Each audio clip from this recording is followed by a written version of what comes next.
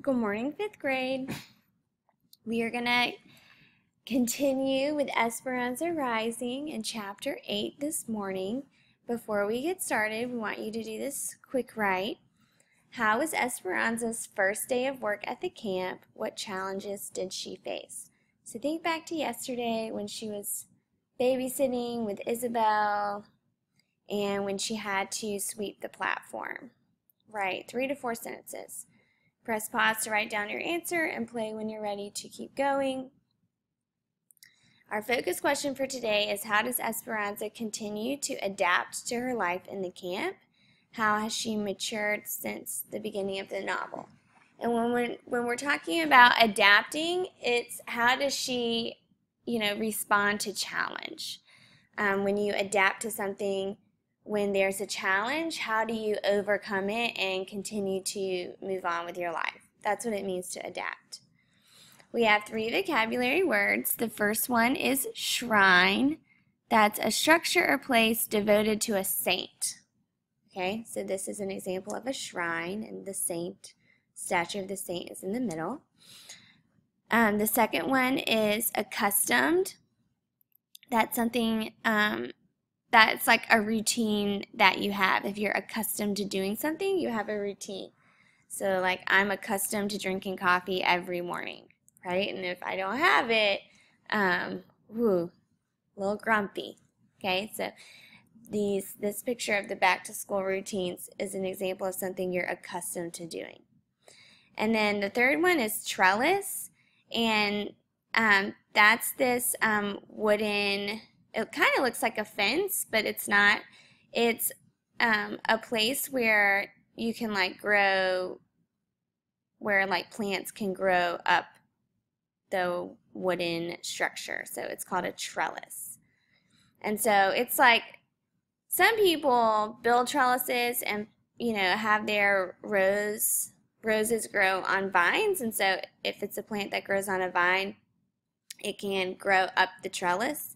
And it's really pretty in your yard or garden. All right, we're going to continue reading in Chapter 8. Turn to the first page of Chapter 8. Almonds is the name of the chapter. Las Almendras. I hope I said that right.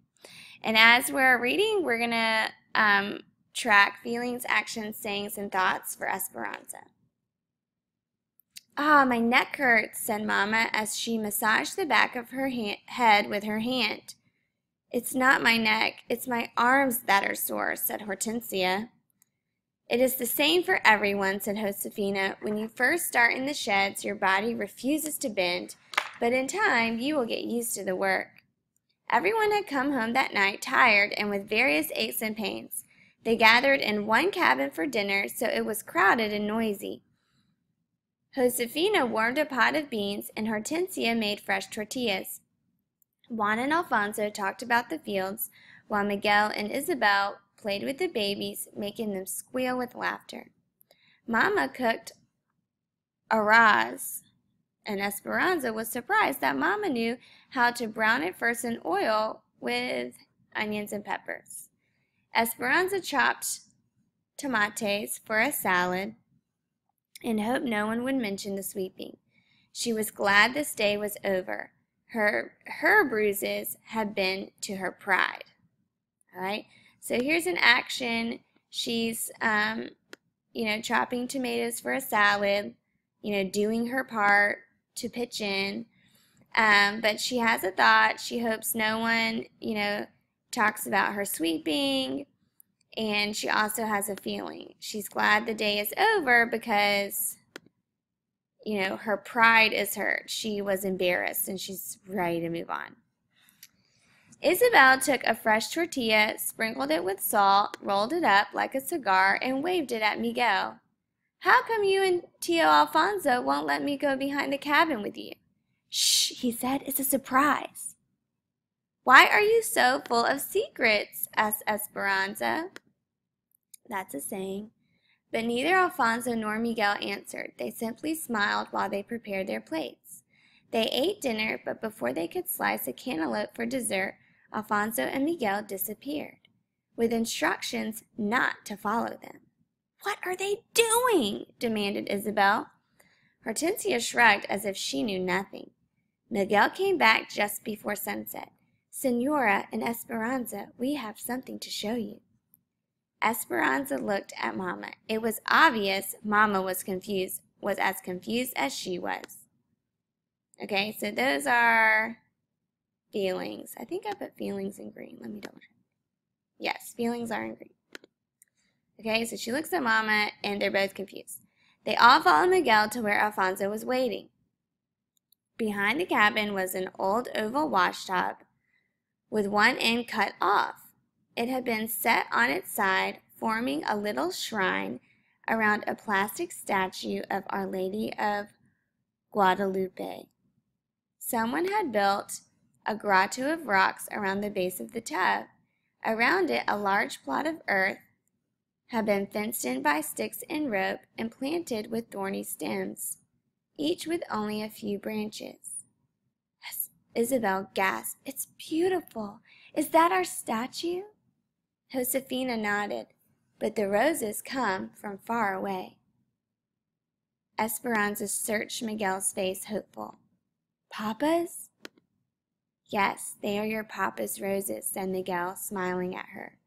Alfonso had dug circles of earth around each plant, casitas, little houses, and made moats for deep watering, just like he had done in Aguas Calientes. But how? Esperanza remembered the rose garden as a blackened graveyard. Oh. After the fire, my father and I dug down to the roots. Many were still healthy. We carried the cuttings from Aguas Calientes. That's why we had to keep them wet. We think they will grow. In time, we will see how many bloom.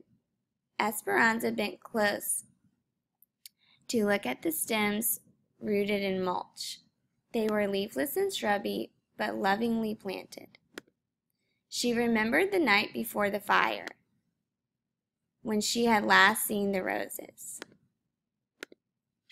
and had wanted to ask Hortensia to make rosehip tea, but she'd never have the chance.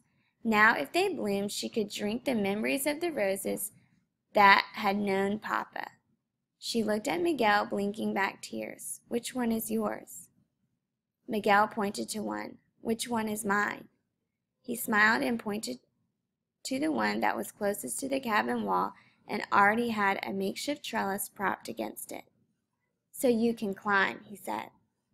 Mama walked up and down carefully, touching each cutting. She took Alfonso's hands in her own and kissed him on each cheek.